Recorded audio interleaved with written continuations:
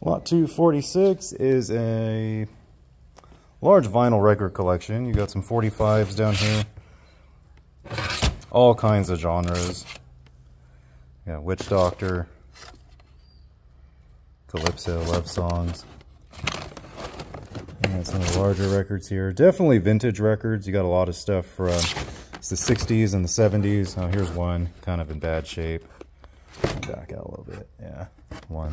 There was more, but we took those out. But I'll go ahead and leave it in there. And in terms of the vinyl covers, you got a lot of Liberace, which can be good or bad, depending on your taste. There's more.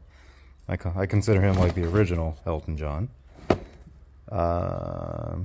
Some stuff I don't know. You got pros and cons. This one's signed though.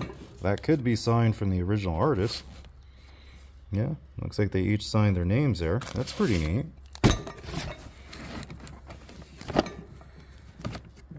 Music of the World. I think I saw some classical music in here.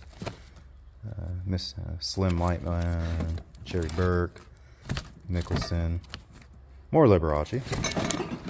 I think there was like some, yeah, I got the New York Philharmonic in there.